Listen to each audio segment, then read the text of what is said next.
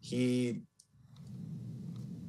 looked like he was telling the truth. There were no initial red flags. Rabbi Charlie Citron Walker taking us back to Saturday, where he and 3 others were held hostage for 11 hours. Malik Faisal Akram showed up to the synagogue doors on that cold morning. He asked if we had a night shelter. Rabbi Citron Walker inviting him in and wanting to learn his story. He was calm. He was appreciative.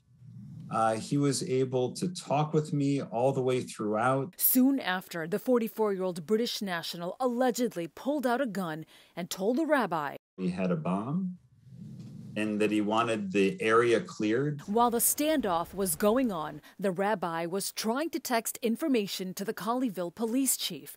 During that time, FBI officials were already in contact with authorities in the UK. We're trying to figure out how he did it, why he did it, if he did it alone. On Thursday morning, we sat down with Richard Hyde, the Consulate General of the UK. There's a huge investigation in the UK. It's involving multiple police forces, multiple organisations. Hyde is working hand in hand with the City of Colleyville officials and in the UK. We are combing through a lot of detail, a lot of information. The FBI is saturated across parts of England where they're digging through Akram's past. Avalanche of information so that they can then understand more clearly what has happened at this side to make sure that they're clear that this was a single person acting alone. In Dallas, I'm Malini Basu.